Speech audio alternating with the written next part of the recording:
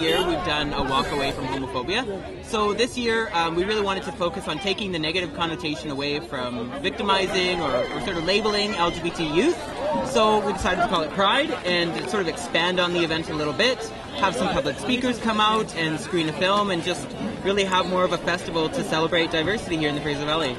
It's been really fantastic. Actually, we haven't received any negative feedback for this event, and yeah, I think that there's challenges that people face in any community, but here in Abbotsford we're just working to make sure that everybody gets the right to be seen and heard and celebrated for who they are. Well, we're looking forward to today. Obviously, it's very important. I think public institutions, police departments included, have a social responsibility, and we're here to celebrate the diversity within all of us. And we're really looking forward to the march today.